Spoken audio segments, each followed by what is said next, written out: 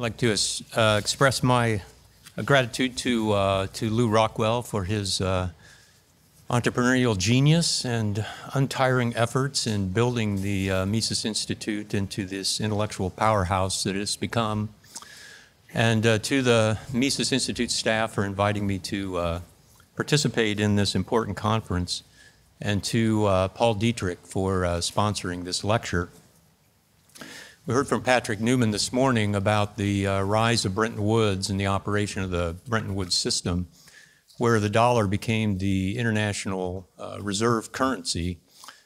So I don't need to go over that idea again, but I'll start with the breakup of Bretton Woods, which he only touched upon. It was some expectation that when Bretton Woods system came to an end in the early 1970s, that we'd move to something like a multipolar, as they called it, multipolar international reserve system, and it turned out this didn't happen. The empire struck back, and the dollar sort of miraculously reasserted itself during the period from, say, 1982 to 2000. Again, economists call this period, especially the 1990s, the Great Moderation, where the dollar reasserted itself in its international status. And I would go as far as to say that the dollar went beyond becoming just a reserve currency to becoming actually the unit of economic calculation for international trade. And this has changed the way in which we should think about the future of the dollar and all the policy questions that have arisen in our discussions this week. And so this is what I would just like to document for you in the talk. And we'll leave it to the end to decide whether or not the Death Star will be actually destroyed, or whether some other scenario will be the final demise of the dollar. So let's start with this chart. This is a chart of the real S&P 500, S&P 500 normalized by the CPI, and you could see these periods of that I'm working with, these time periods that I'm working with. So on the left-hand side, it starts in the 1920s. You can see the build-up to 29 and the crash to the early 1930s. And then the bottom that's reached after the war in June of 1949. And the conclusion from economists, when they see a graph like this, they tend to think of capital accumulation or not.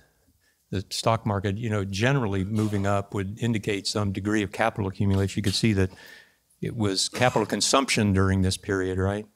And then we get this period from 49 to 66, January 1966, where the Dow or the S&P 500 basically went up, sort of steadily up. Went up and down, but it's sort of trending up, right? This post-war boom, and then the breakup of Bretton Woods, which begins really in this period of the late 1960s, and I'm dating this to January 66 because that's what it seems to be indicated by the stock market movement, right?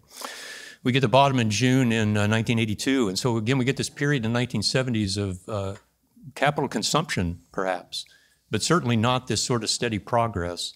And then we see this progress renewed in this second wave of the rise of the dollar, this reconstitution of the dollar standard to August of 2000.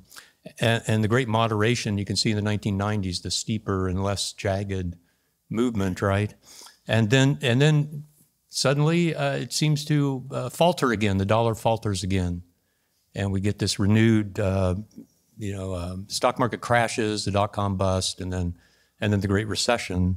And we're not really sure exactly what the fate of the stock market's going to be, right? We see this sort of boosting again, but as was talked about yesterday, this could just be the decoupling that we've seen over time of financial markets from the real economy, right, and not actual economic capital accumulation.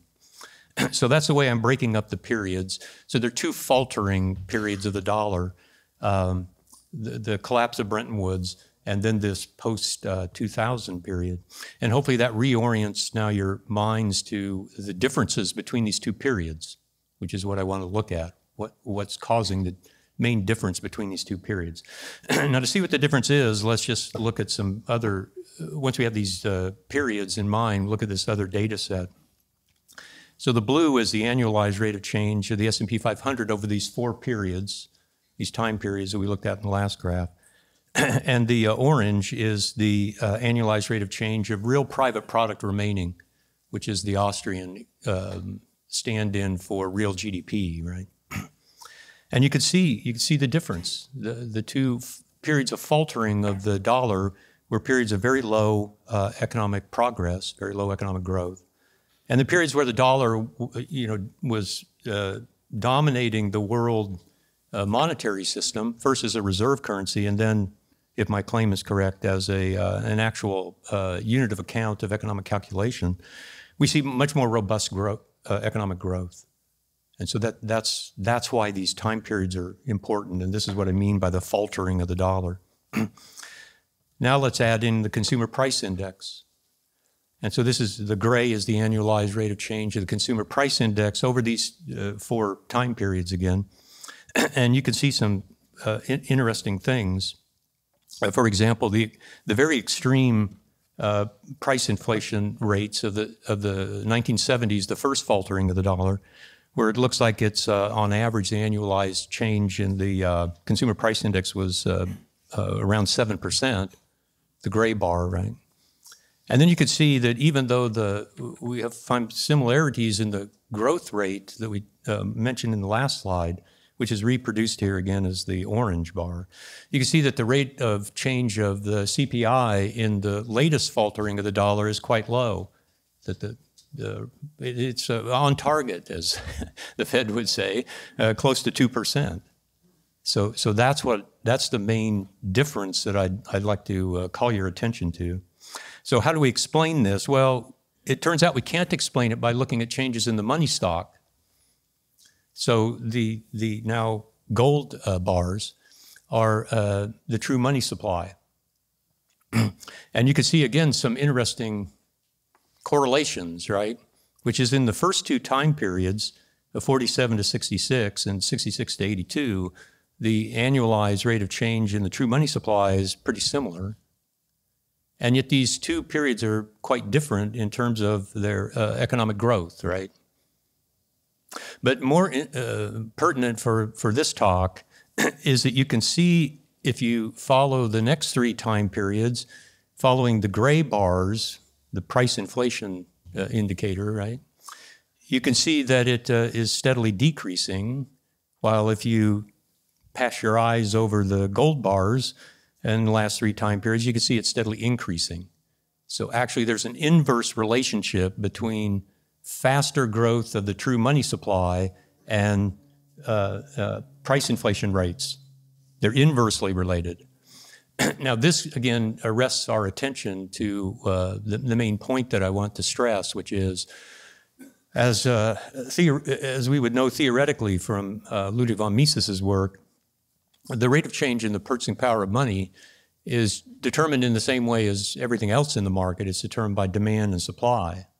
It's not determined by supply alone, it's determined by demand and supply.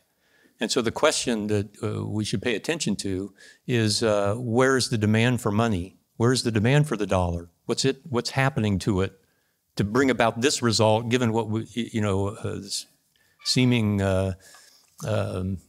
inconsistency to explain it? And well, okay, we know that the demand for the dollar is international, and so we can split it between domestic demand and international demand, right? Which gets us back to this very question that we've been looking at very intensely over the conference. And in order to get to this point, I'm going to now turn to one of the great economists who specialize in the field of international trade and finance, and in fact won the Nobel Memorial Prize for his work in this field. And this, of course, is none other than our friend Paul Krugman. And Krugman is the archetypical example of what Friedrich Hayek had mentioned in his Nobel speech, where he said that the problem with giving economists Nobel prizes or Nobel Memorial Prizes is it creates hubris, as Alex Pollock was talking about with the Fed, and they think then that they can pronounce on anything. They're expert in international, but they're not an expert in all other fields. Of course, this doesn't excuse Paul Krugman, who doesn't seem to even be an expert in principles of economics. That's a different question. But he said this very interesting thing. This is, by the way, a highly cited paper on the international role of the dollar that he published in 1984. And he said this. He said, the future of the United States monetary system is largely a political question, but the future of the international role of the dollar is largely an economic one. And again, I'd like to riff on this by saying that if I'm correct, that the dollar has become essentially the unit of economic calculation for engaging in foreign trade transactions, then it has a kind of status that it didn't have under Bretton Woods when it was merely a reserve currency. It's still a reserve currency, but now it's both, whereas it didn't have this status before. And that I think it's important that we entertain this notion to think correctly about the future of the dollar. Now, I'm not sure you can see this okay, but I cribbed this, lifted this from his paper. If you can't see that, this is the same thing blown up. So he gets this nice little chart where he says, look, the international demand for the dollar is both private and official or government. And then he lists these subcategories according to the three functions of money, right? It's a medium of exchange, a unit of account, it's a store of value. And just for a brief reference here, it's easy to see perhaps what he means by invoicing on the unit of account, right? And a store of value, he's talking about banking's use of, foreign banks' use of the dollar in their, transactions and so on. The vehicle part of this, he's talking about international use of the dollar as a medium of exchange. He's talking about Forex exchange and, right, actual foreigners holding banknotes and things like this. Now, in 1984, he concluded that it was still the reserve position of the dollar that was the most important source of international demand for the dollar. So he was still on the right-hand side under this thinking that, that's what we ought to focus on, is the reserve status of the dollar. But actually, again, I would suggest that we need to move it and incorporate this other element. So let's take a look at the evidence that I've compiled for this. This is from Barry Eichengreen, who put together a compilation of the currency composition of international reserves from 1947, almost the beginning of Bretton Woods, up to 2015. And you can see the solid line that moves up from the beginning is the US dollar. So you can see how it rises against the pound, which is the dashed line that's going down. It's replacing the pound as the most important foreign currency reserve unit. But you could see in about 1966 or so, it reaches a peak. The USD as a percent of the foreignly held reserves reaches a peak, and then it falls. And then it rebounds again. It goes back up to about 1973 or so. And the break in the data set is because the compilation of the data was different. And so there's a break there to indicate this. And then you could see it begins to fall, just like it's been doing over the last 2 decades, right? The percent of foreign exchange reserves by central banks that are held in form of dollar assets fell from about 1977 all the way to 1992. But remember what happened, it's crossing over these two periods, right? It's falling at the end of the first faltering period of the dollar, and then it continues to fall steadily through the rise of the dollar in the 80s and the 90s. And so it's not really very well correlated with what's actually happening to the dollar's status internationally, and therefore what's happening to the purchasing power of the dollar, and so on and so forth. So we shouldn't be, my claim is we shouldn't be too concerned at the latter part of the drop-off of the dollar. Now I want to go on to the evidence for the status of the U.S. dollar as a unit of account for economic calculation. And this is from Rudy Judson, who makes an estimate of the actual demand for U.S. currency, again, as a percent of all holding of currency, domestic and international, of the dollar at home and abroad. And here you can see the solid black line is the estimate of all denominations of currency. And you can see it sort of follows this same storyline that I'm suggesting. It's flat in the 1970s to the early 80s, and then the banknote holdings of foreigners start to increase as the dollar rebounds, and then it decidedly increases in the early 1990s, and then it starts to falter again in the late 90s. That little blip is Y2K. You remember that? Remember the good old days when that was the thing we worried most about, Y2K? Yeah.